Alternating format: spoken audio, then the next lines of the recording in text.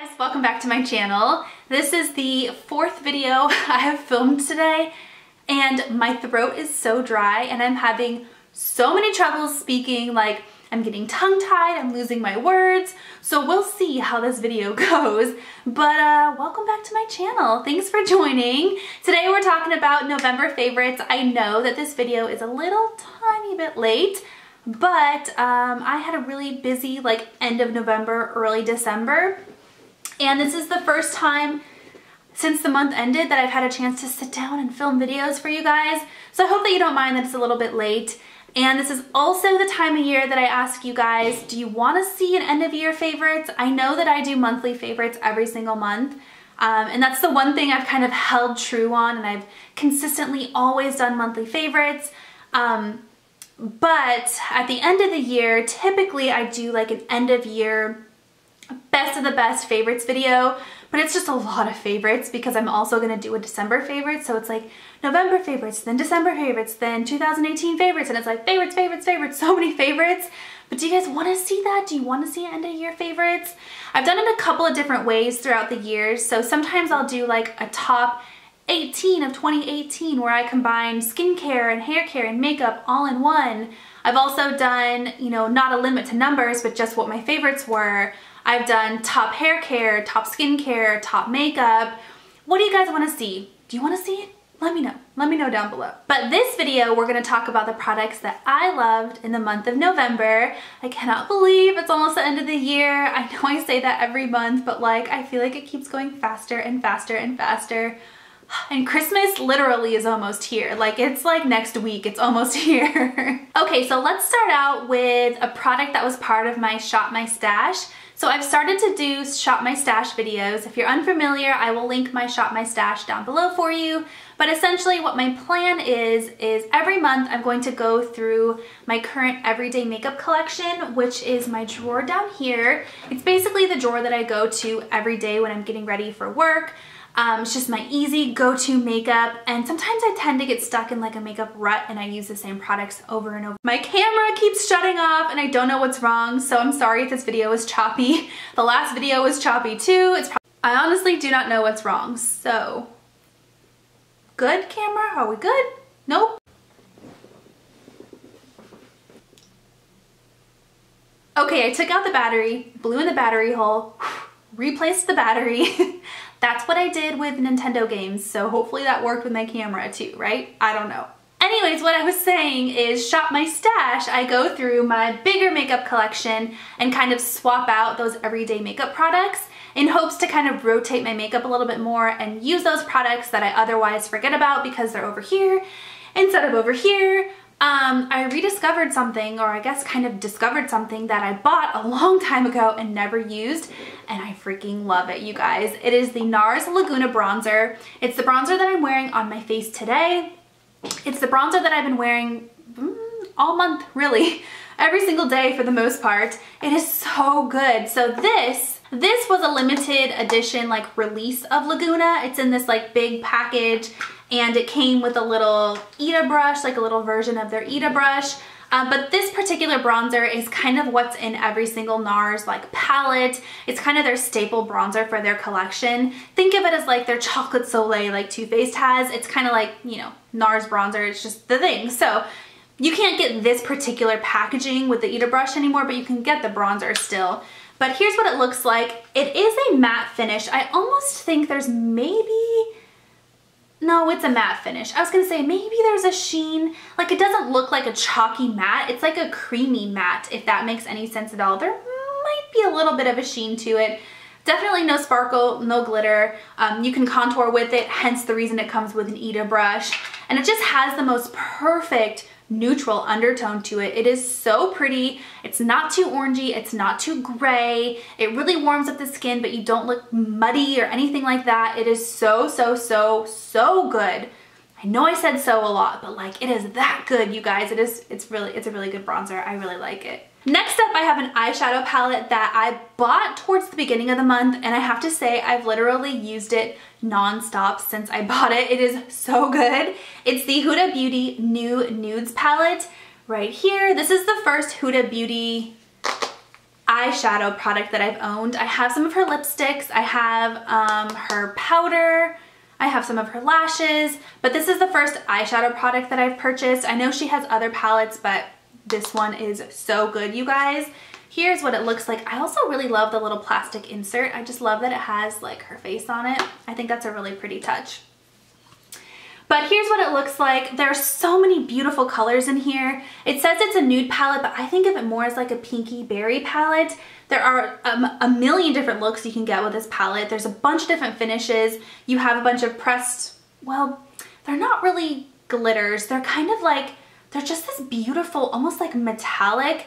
I don't know if you can see, but there are some colors, kind of like this one right here, where there's almost like chunks of different color, like almost like they didn't blend it all the way, but like purposefully didn't blend it all the way. And when you blend it together, either with your finger or a brush, those particular shadows are just absolutely gorgeous. They have like a metallic, almost like metallized finish to them, and they're so pretty. They're beautiful for all over lid colors. They're just like so gorgeous. So there's a bunch of those in this palette. There are 2 pressed glitters, which pressed glitters kind of scare me, I'm not gonna lie. But the mattes in this palette, there's like one kind of shimmery color right here. The rest are mattes, and the mattes are so good. They blend so well.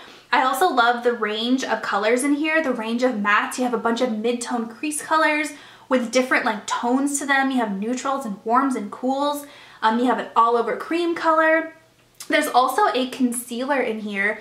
I didn't realize this was a concealer until I went to use it as a shadow, and it's like a creamy color or a creamy consistency. It's a concealer, which is actually kind of nice because you can use it to like set your or prime your eyes.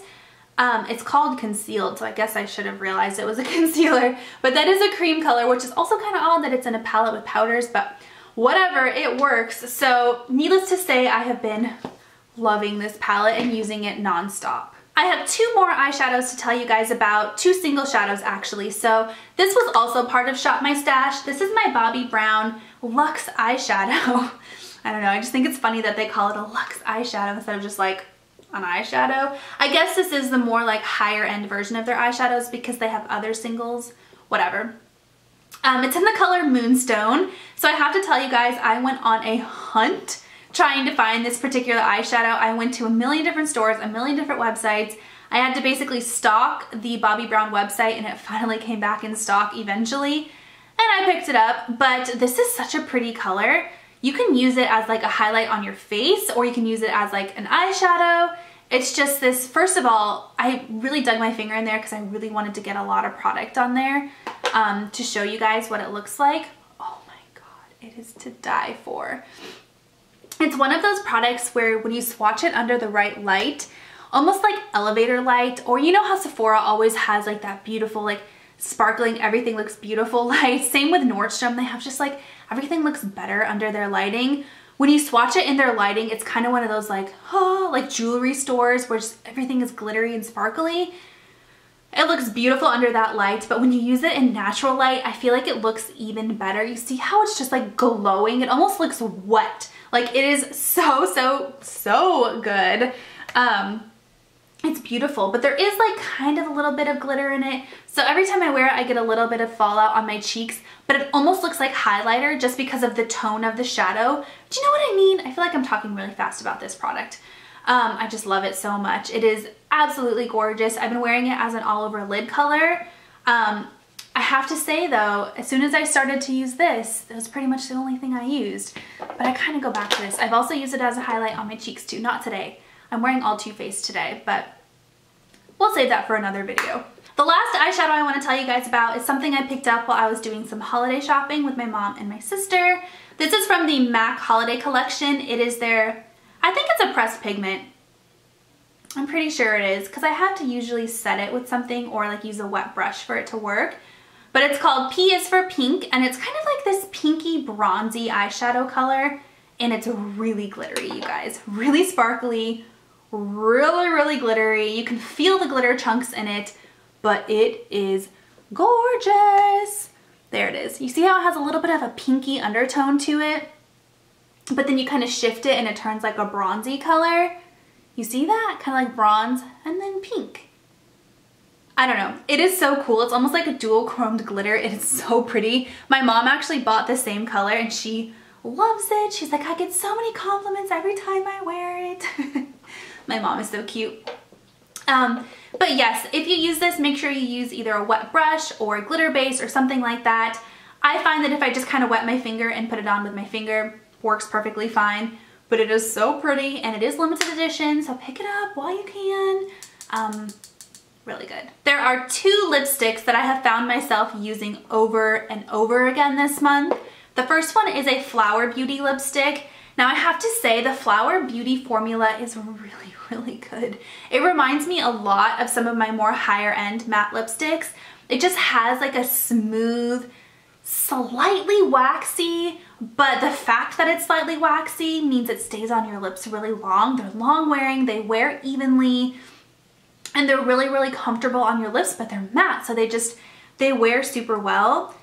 This particular one is in the color Pink Dusk, and it's a cream finish, but it's like a matte cream, so it doesn't leave like a shiny or dewiness on your lips. I mean, you can see right there, that's the swatch, that's what it looks like on your lips.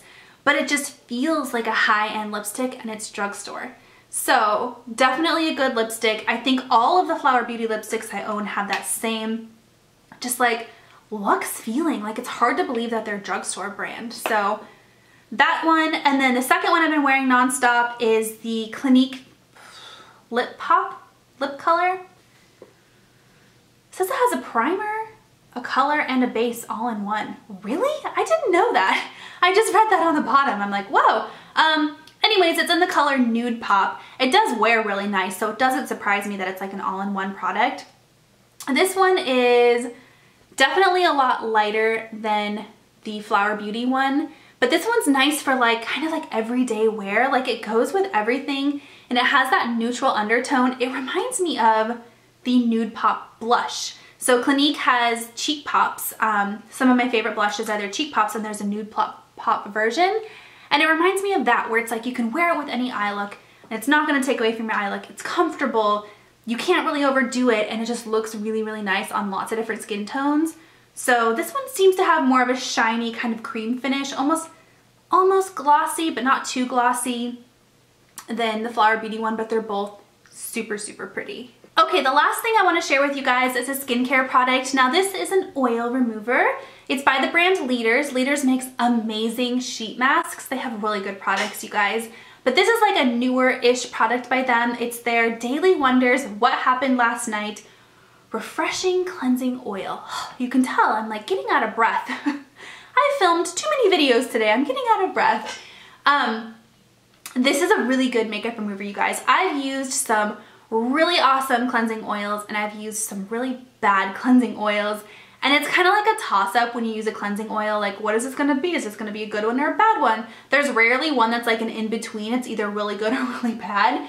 This is one of those really, really good ones. So it smells really nice too. It smells like almost like citrusy, like a grapefruit. It has a really yummy scent to it. Not that I would recommend eating it, but it leaves your skin kind of nice and like oily feeling as well, but like in a good way.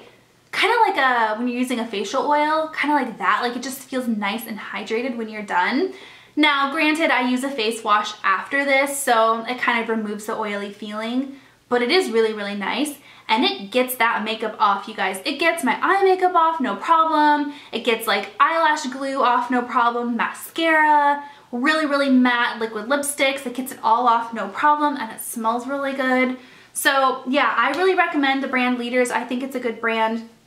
I've talked about a ton of their products, and this is one that I also recommend. Okay guys, I lied. I have one more product to tell you about. I almost forgot about this product because I forgot to pull it out before my video, but it's another eye product. I guess I've really been into eyes this month. I don't know why, but these are by Mercier. Now this came in a kit. This is a holiday kit. That kit was gifted to me by Octoly and Mercier for review purposes, but you can pick it up at Sephora. I'll link it down below for you. But the Mercier Caviar sticks are some of the best like stick eye products. Stick eye products, does that make sense? Like cream stick eye products. I talk about cream stick eye products all the time simply because they are so easy to use. I feel like I get ready so quick in the morning that I need easy products. I can't be fussing with stuff and using glitter glue and stuff like that. Like, I just need products that work really easy and work really fast, you know what I mean? And I feel like stick cream eyeshadows do that for me. So that kit comes with 4 colors in it. These are the 2 that I end up using the most. So the first one I swatched is in the color Amethyst, and it has like a purpley cool undertone to it. This is beautiful, and purples look so good on brown eyes, and I have brown eyes, so maybe that's why I'm drawn to this. But this is one of those products where you can kind of put it on, buff it out. I end up wearing these on my lower lash line more frequently than other places, just because they're almost kind of like an eyeliner where you can just like, you know, buff it on and then kind of get your smudge brush and buff it out a little bit. But once it's dry, it stays put and it looks so pretty. So pretty. Stays all day. It's one of those things that you need like an oil to remove, you know what I mean? And then the other color I've been liking is in Moonlight. So that one is swatched right here. Now this one is almost like a taupey, I'm gonna turn my light off for you guys. It's like a taupey kind of champagne color. This is one that is a beautiful all over lid color, and it's easy to apply. So you kind of put it on your bare lids, buff it out with your finger. I use a crease color usually to kind of mix everything together, blend everything out. Bam, done with my eyes. So I really like these. Lancome just came out with some stick eyeshadows that are really pretty too. I feel like stick eyeliners are kind of making a comeback. Not eyeliners, eyeshadows are kind of making a comeback because I've noticed a lot more brands kind of re-releasing them. So yeah, this one comes in a kit that is really good, you guys. Actually, I have it sitting over here because I just talked about it in a haul video. The Laura Mercier Shadow and Lights Caviar Stick Collection. Now these are mostly cool tones, so keep that in mind. But there is a highlight, a line, and define. Really? I guess you're supposed to use them as a set. Whatever. So there's a, yeah, matte and metallic shades, smooth and blend effortlessly, sultry smoky. Yeah, I have to agree. I think they smooth and blend effortlessly. Okay guys, so those are the products that I have been loving this month. Make sure you let me know down below in the comment section what products you have loved this month so that I can check them out if I haven't already. And also let me know, do you want to see an end of year favorites? Are you over the favorites? Let me know down below and I will be sure to film that for you, or maybe not film that for you, whatever you guys vote. And I think that's about it for today. I'll talk to you guys next time. Bye!